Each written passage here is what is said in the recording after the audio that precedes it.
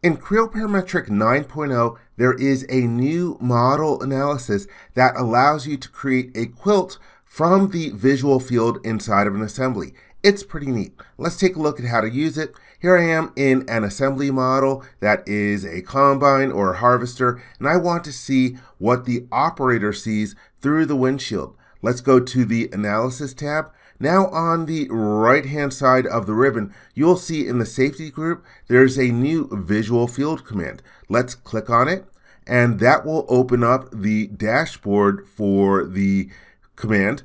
And here we're going to select the eye point. I created a datum point at the assembly level to represent the eye point. I will click on it. Then we have what we're going to look at or through. I will pick the windshield part with the left mouse button. And now we can start seeing the quilt that would end up being constructed from that particular location.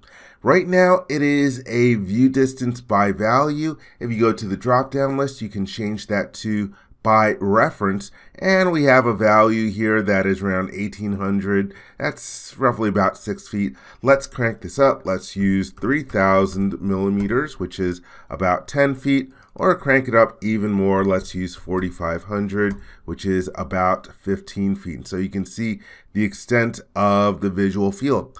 But there are different objects inside of the cab that are going to obstruct the operator's view. So we can select different obstructing objects. Now I'm going to pick them out of the model tree. Let me select the cab structure. I'll click on that, and it starts making some changes. Let me hold down the control key to select the wipers in the middle. And by the way, when I selected the cab structure, you can start to see, especially at a distance, how the operator's steering column is going to end up blocking the view, especially out at a distance. And let's add in a couple more components. Let me grab that part of the cab. Let's also grab the roof. And when I click on the roof, you can see again how it adjusted the field of vision.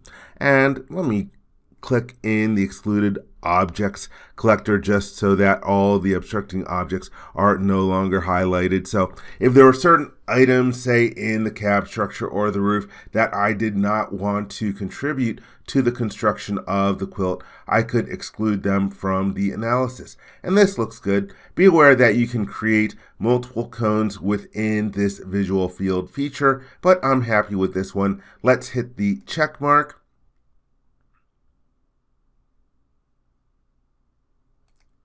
And now we have the visual field created, so we can see with this quilt what the operator would be capable of seeing at a distance.